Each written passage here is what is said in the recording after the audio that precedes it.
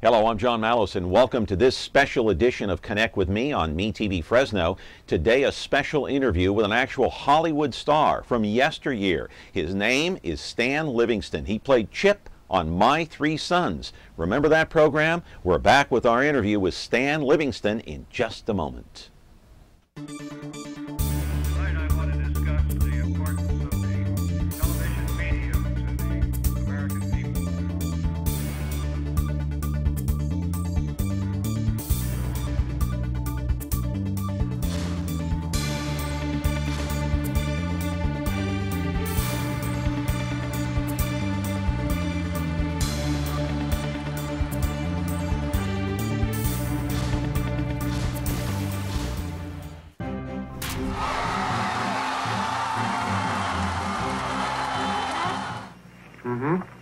Can you tell me something?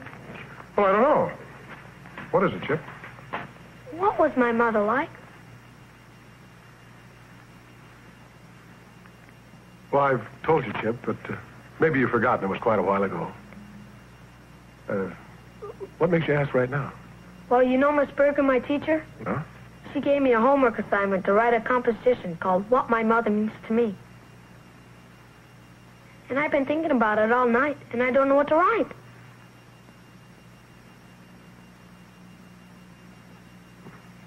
Well, maybe Mrs. Bergen would let you write about something else, Chip. Boy, you don't know Miss Bergen. When she gives you a homework assignment, you better do it and don't ask questions. Well, I think if she knew you didn't have a mother, Chip, she'd have given you another assignment. Would you like me to call her at school tomorrow? Heck no. Do you want the fellas to think I'm a skunky kid or something? A skunky kid? Yeah, that's a kid who lets his parents talk to the teacher. Oh, I see. And of course, it certainly brings back a lot of memories watching some of those old clips from My Three Sons, which, by the way, you can watch the reruns of My Three Sons each and every morning right here on MeTV Fresno at 7 o'clock. That's 7 a.m. If you like My Three Sons, you can watch it right here. Now, keep in mind, when they originally taped the program, this ran on ABC from 1960 to 1965, and then thereafter it switched over to CBS until 1972 when the program finally went off the air. My Three Sons was a very popular program. They taped 380 episodes, second only to Ozzie and Harriet, the most in television history. Now, Fred McMurray, he was an actor. He played Steve Douglas on the program. He was a widower. He had 3 sons to raise. And Stan Livingston played Chip as one of those 3 sons. Now, in September, on September the 8th to be exact, Ron Mortanian here in Fresno put together a cast of characters. I mean, stars from yesteryear. He brought them together at the Fresno Armenian Home on September the 8th, and I went to the Fresno Armenian Home to interview Stan Livingston, who had come in from Los Angeles to be a part of the gathering. We sat down for about a 20-minute interview. Today, we're going to play a portion of Stan Livingston's interview, who played Chip on My Three Sons. Well, I'm here with Stanley Livingston. Of course, he played Chip on My Three Sons for many years there. And, you know, come to find out you're a Dodger fan and I'm a Giants fan, but we'll still do the interview. Well, I was born in L.A., so it was fate. I know. I had to be. Yeah. Well, the taping of this interview, as of now, the Giants are ahead of the Dodgers in the standings, but there's a long way to go. They got, what, 23 games left, you know? Well, what's the baseball team in Fresno? The Fresno Grizzlies. They're actually the AAA affiliate for the Giants. There you go. Yeah, there we go. The big time, one of these days. Let me ask you about My Three Sons, because that was obviously everybody's favorite program way back when. And how did you get the part as Chip? Well, I was already working in the industry. I started in 1955, and my first job was on Ozzie and Harriet. So Ozzie and Harriet was the longest-running sitcom. My Three Sons eventually became the second longest-running sitcom. We did almost 400 shows. I was at a swim school. There was an agent there, and she thought I was cute and extroverted and kept pestering my mom to send me out on something. And my mom finally relented, and I went out on a couple jobs where I was cast as an extra. And then the Ozzie and Harriet came along, and again, I was cast as an extra. But for whatever reason, Ozzie Nelson just came up to me and said, "Hey, could you say this line?" And I said it, and he goes, "Great, just do it just like that." And they filmed it. When it was over, he came up to my mom and he said, "I want to have him back." And so the Nelsons called me back from 1956. About 1960, I did about 4 or 5 shows a year as a neighborhood kid. Do you think you're better known or more well known for My Three Sons or Ozzie and Harriet? No, My Three Sons. Yeah. You're the middle. Even Fred McMurray, who had a 50-year stellar career before My Three Sons. If you look at his obituary, it said played the quintessential dad on My Three Sons. Yeah. But Tina Cole, I interviewed her as well, and she was telling me she went through this rigorous interview process with Freddie DeCorbita and of course Fred McMurray, and but it wasn't that way for you. No, I mean, what happened in 1959 when they were looking around for somebody to cast the family, the show was really conceived and built around Fred McMurray, who was tired of doing movies. He adopted 2 young girls, twins, and he wanted to stay at home and have a regular life, meaning, work from 8 to 5 and go home at night. Yeah. And when you're doing movies, you're out of town all the time for months on end. So he was cast, the show was built around him, then they started looking for the sons, and they knew about me because by that point I had done a lot of different TV shows, including Ozzie and Harriet, but I started doing movies. I was in Rally Around the Flag Boys with Paul Newman and Joanne Woodward.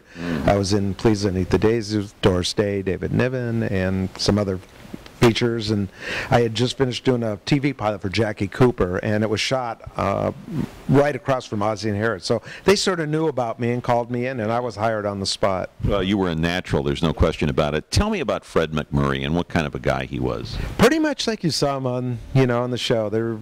I worked with Fred for 12 years, and I never saw Fred lose his temper. Really? And, we had things that were... Was he shy? No, I think he was more shy as a human being in person than he would be as a performer.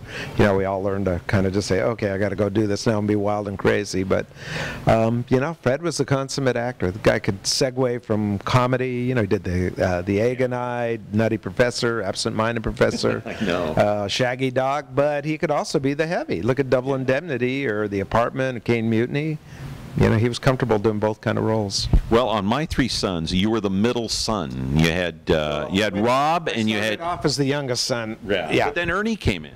Ernie came in. What happened was myself, Don Grady played Robbie. Tim Considine was the original older brother, and the 5th year of the show, he left, and we were called My Three Sons. Well, by that point, my real brother, Barry Livingston, was playing a friend of mine on the show, and we needed a 3rd son in a hurry. And since there's no nepotism in show business, Barry got cast as Ernie, and we adopted him into the family, and that's how we ended up with a 3rd son. So you ended up being the middle son on the program. Youngest to the middle, and then Don left the show the last year. In fact, it's strange, but as a statistic, Fred McMurray and I were the only 2 characters on the show the entire 12 years.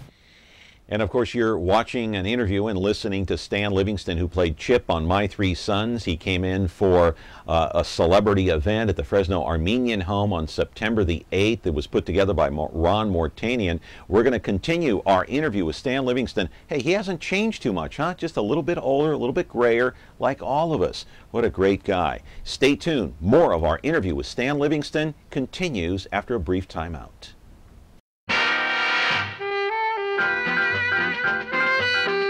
I'm Trip Douglas. Welcome home and stuff. And I'm Ernie Douglas.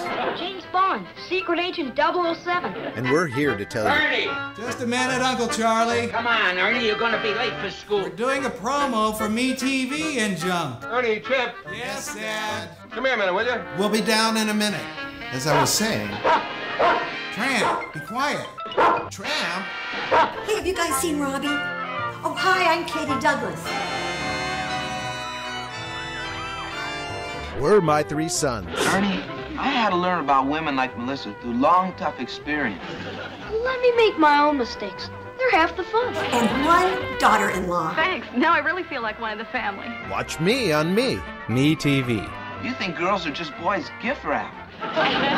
Weekday mornings at 7, 6 Central on MeTV. It's real neat.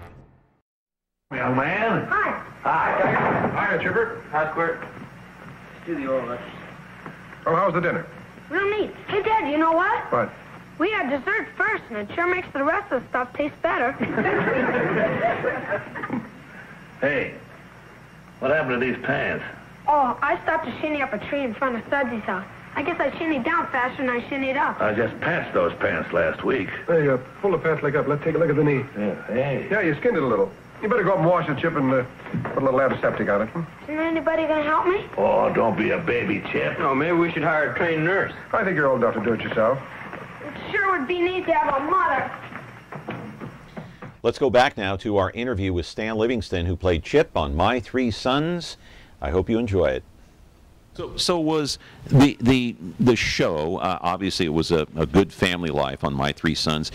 Was it a mirror image of your own real life, or was it completely different? In a lot of ways it mirrored it. You know, my parents fortunately were pretty normal people, and I would say my dad was a lot like Fred McMurray. He was just a very easygoing guy. Yeah. And my mom, in spite of me being in show business, wasn't the traditional show business mom. In fact, after I was hired, she came down to the set for a couple months and said, "I'm out of here. I'm hiring somebody. This is very boring, and I'm going to go home and take care of your brothers." So she left. But yeah, our home life, and really to keep it very normal, in between seasons when most kids who did shows back then went either to a school called Hollywood Professional School, or they had tutors. And my parents go, "Did you have a tutor?" No, I went back to public school. They go, "You're going back to public school. You'll have to deal with this." And was that hard? It was just hard the first couple of days, but it was really the correct decision because, you know, you live your life with real people. You don't live your life with show business people. Right, so. But were you bothered in school because you were on the show? Yeah. No, I mean, the first day was very awkward because everybody's looking at you and can't believe that you're there. And what do you do? What are you doing here? Side of it is most of the people want to be your friends, and it's an icebreaker. You know? Nobody picked on you, right? No, people picked on me. I got in a few fights too. So it's not to say there weren't guys that were jealous that, and I'd have to defend the honor of My Three Sons. You know, so it would happen. Yeah, there was one guy when I was in junior. When I was in grade school, it was actually okay because people pretty much just. You know, like walking around in a stupid. By junior high, there's girls involved, and there's jealousies. But there was this one guy, just relentless, behind me every day when I'd go from class to class. And this one period, he'd come out and he'd get right behind me, he'd be whistling the My Three Sons theme, and then he kept stepping on the back of my tennis shoe. And I'm like, "Ha, that's great, very funny. Quit doing it." And this guy did this day after day. And finally, I think it was about a week later, I just go. Couldn't take it anymore. I go, "I got to stop this guy." So one day he stepped on my tennis shoe. I just, without warning, just threw my books around, just wham. This guy went down, and it stopped. And then, ironically, about a year later, I became friends with that guy.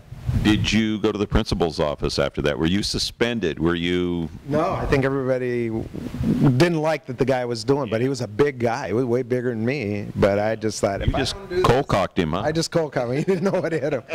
But that's the same. We actually became friends later. I think it was a couple semesters later, and the guy said, "Yeah, I'm really sorry I did that. I don't know why I did it." And, So when My Three Sons was done, when it was over, and it ran for, 11 or 12 years, like you said, were you kind of typecast? Did you have a hard time getting a job? Yeah. Well, there was limitations back then just because of the way the industry worked. When you came off a show for 12 years, that's it. You're set in stone by then. But, some of the casts, it worked to your advantage and not, because a lot of casting people wanted you because you were on the show and thought you could deliver a certain type of, role, and that they could count on you to do that. And then other ones, they just, they didn't want to give you a break because you had already done the same, especially in the movie industry. And, if you're on a series, you want to be doing film. And I wanted to do film. It's natural. I mean... You get on the interviews. The casting people wouldn't see you if they were of that mind. But you look at any of these shows like Gunsmoke, Festus is Festus, Chip is Chip, Ernie is Ernie, and it's just... And, actors are capable of doing all sorts of things and creating characters is what we do. But because of that, you're not given the opportunity, which I felt was short-sighted. The other short-sightedness, and I mean, they don't have that anymore. If you're on a TV series, it's assumed you're going to go into the movies, see how you do, because you're bringing millions of people in to buy tickets. Right. Back then, I mean, when you think about what TV was in those days, you have a network show now, you've got, 20 million people watching? Yeah. Network show back in the 60s, you had 60 to 80 million people a week watching your show. So you would have pulled an incredible audience, and in the right vehicle. Well, you didn't have cable or satellite TV back then. That's why. No, you only had 3 networks. We had ABC, NBC, CBS, and a few local, shows like Chucko the Clown and stuff. Skipper Frank. What do you? So what did you do? I still worked as an actor. I was fortunate from the time My Three Sons went off. I just, became a journeyman actor, and you'd go from show to show, like, Room 222 and whatever the shows were, you'd just do a part on them and move on to the next one. What happened with me, towards the end of My Three Sons, when I got to be about 15, 16, I got interested on the other side of the camera, and I used to drive the camera guys crazy, like, hey, what's this? Why do you have... You wanted to direct. Wanted to direct, wanted to know about film, camera, and, I started going to school, college at night, and took camera classes, and remember film? With film, movie, Stone Age. Yeah, I remember cutting film with on a moviola, and then a chem table and all that. But and then video came in, and that was expensive in the beginning because you had the large format. But now we're in the digital realm, and you can do it at home.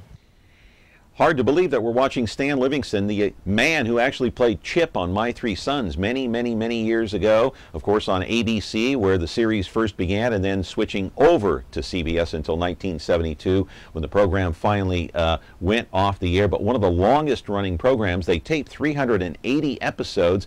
We're going to continue with our conversation with Stan Livingston right here on Connect With Me in just a moment. Don't go away. Frigidaire. It means the first electric refrigerator, the first room air conditioner, the first compact electric range. It means a history of innovations that give you the best results and make your home life better.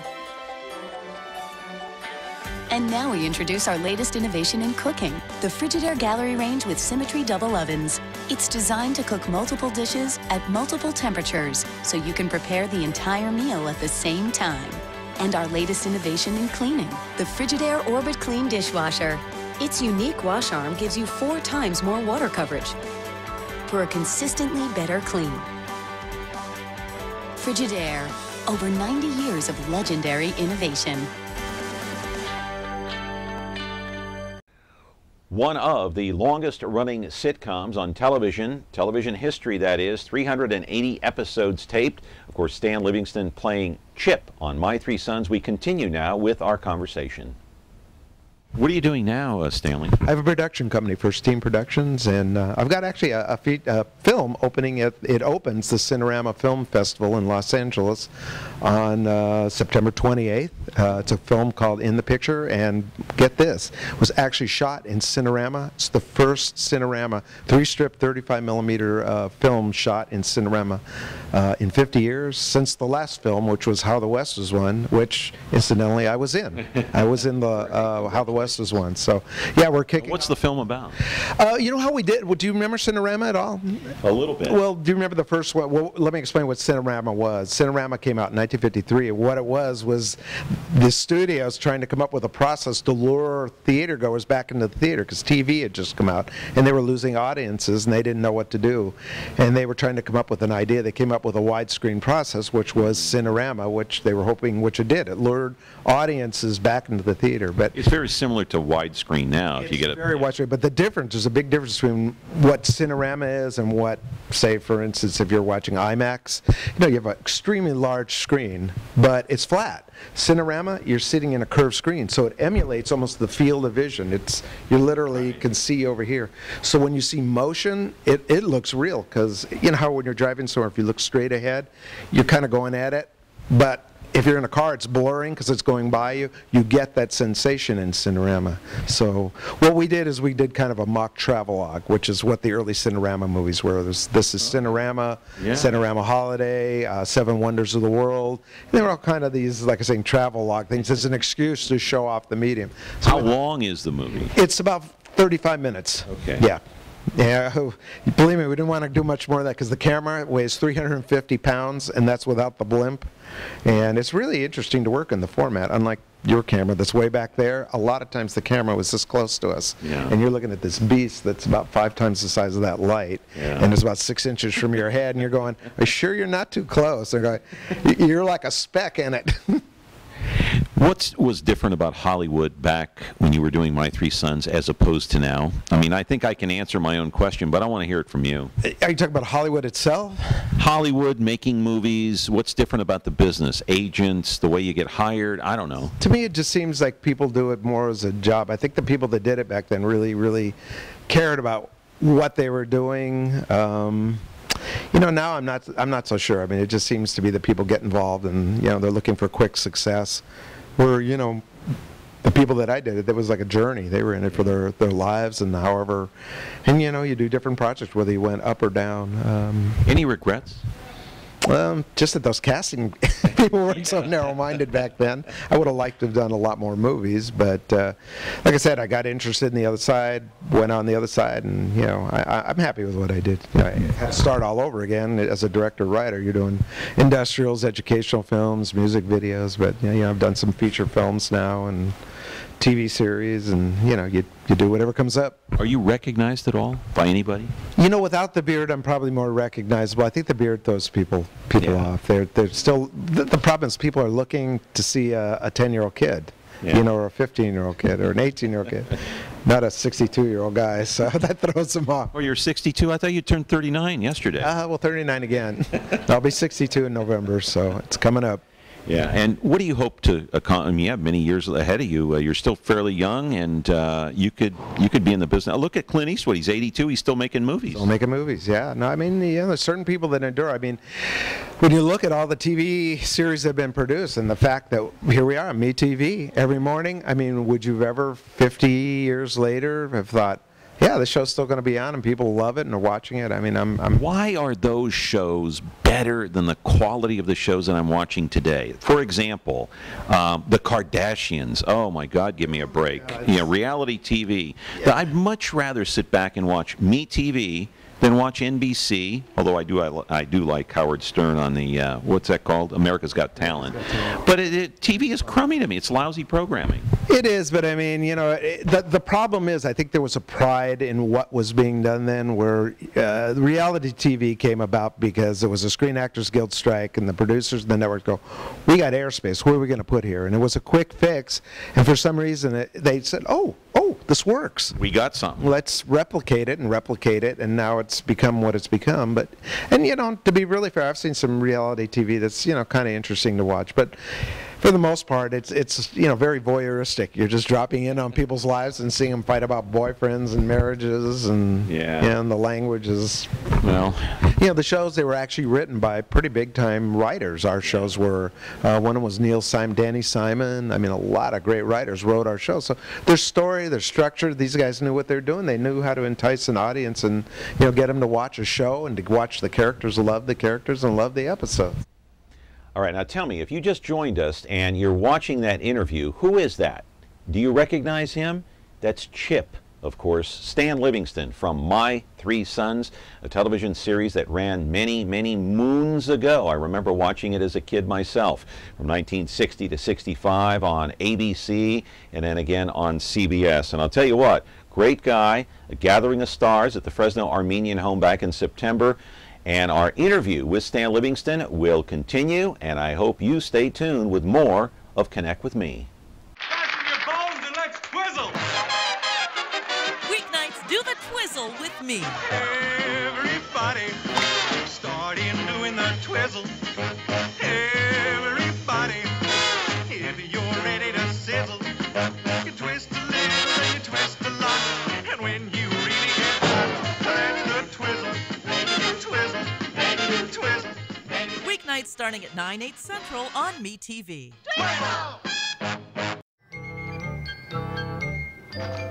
Kathy. Hi, Chip. Hi. Coming in? Well, I've got to ask you something first. Is it about math homework? No. Did you get all the problems? I think so. Me too, but my dad helped me. I'm on my own. My parents are ignoring the new math. Well, I was going to ask you something. Hurry up, the bell's gonna ring.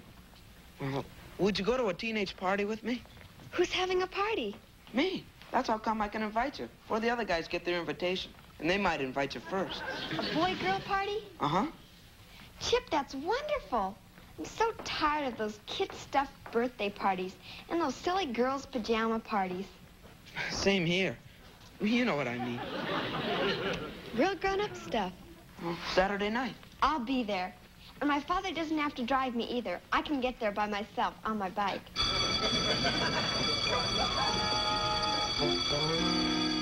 I often wonder how Chip would have fared in today's world of sitcoms on television. Anyway, the series airing for many years on ABC and CBS, and you know, he played a pretty good role. He played one of those three sons. He played alongside Fred McMurray, who actually played Steve Douglas. He was a widower. And we go back to my interview with Stan Livingston when he was actually here in Fresno back in September.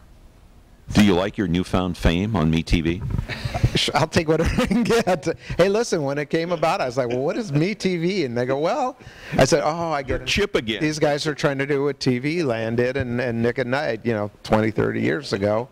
But yeah, any place you're playing is nice to be there. Well, it's nice to be above the ground, so these days. Even though it was 50 years ago. Yeah. So, I mean, I'm just completely, I mean, it's really pleasurable. I grew up in Hollywood. I never really watched our show when it was on. I didn't watch a lot of those shows. And if you're doing the work, you don't care. You've just done it. You're not going to watch it. But and living in Hollywood, you're kind of jaded because most people don't bother you there and they never come up to you. But it wasn't until I went out of town and started doing plays and when I was in my 30s that I realized, like, you know, I think people actually did like this show. People are going crazy. What is this? And I couldn't believe that it just kind of touched a chord, I guess, in people. And they feel like we're part of their past, their background, that they either went to school with us or like we were a neighbor that you knew when you were a kid. And we're welcomed into their homes and into their lives, and it's still going on. Fred McMurray, the best actor you've ever worked with, or what do you think? Well, I've worked with a lot of pretty good actors. Paul Newman was pretty good. David Nevin, but yeah. You know, Fred, I love Fred. He was just such a great guy, and I mean, such an inspiration to watch. Because there's a guy that, you know, he worked very hard. I mean, it may not show because it looks so seamless when you see the finished product. But he made it look easy, huh? He did, but he was there from 8 o'clock to 6 o'clock at night, you know, every day, and he was in every single scene. I never saw him get mad or, you know, have a blowout or a meltdown or anything. You know, it just was a very easygoing guy, and if there was a problem, you know, we'd stop shooting and talk about it and figure it out and then keep going. Where, you know, I've been on sets where people go bananas and have meltdowns and going, what the hell is this? Was he your father figure on the set? Yeah, I think he was for a lot of people. You know, what you have to understand, when Fred came to My Three Sons, it was an unusual situation. I can't even think of anything that parallels it today. Fred was a huge, huge, huge movie star. In 1959, 1960, he had 60 feature films that he was a star before he came out. It was unheard of that a star of his caliber was going to do a TV series. Well, that was so remarkable about it. But what happened was, because of the stature of having him in the show, all rubbed off on the show and the producers and everything, we'd have, you know, like the president would come to visit him. Right. His best friend was like Ronald Reagan and Jack. So what president came to visit? Eisenhower. Okay. Yeah.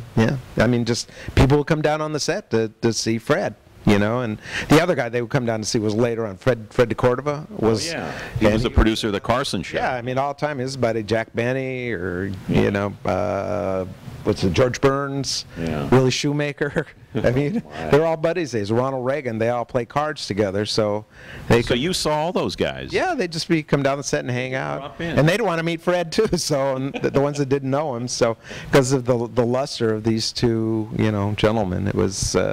Why do you think Fred McMurray took a step down and started doing TV? There was a reason. Actually, June and he had adopted twins. He had twin daughters. And if you're doing a movie, you're gone 3 or 4 months a year. And if you do a couple movies, you're gone all the time. So My Three Sons was the ability for him to go stay in LA, shoot a show, come to work 8 o'clock in the morning, go home at night and be with your kids. And then because it was arranged to shoot around him, we shot for 3 months. He would go away for the summer and spend the entire summer with his family and then come back at the end and shoot a couple more months. So it was a way to stay in the business, make a lot of money. He was a half owner of the show. And you know, it's funny because that's what I was saying. When you look at his obituary, the obituary that I saw, didn't say anything about all those great movies he was in. It said, you know, the quintessential dad on My Three Sons. And that he was.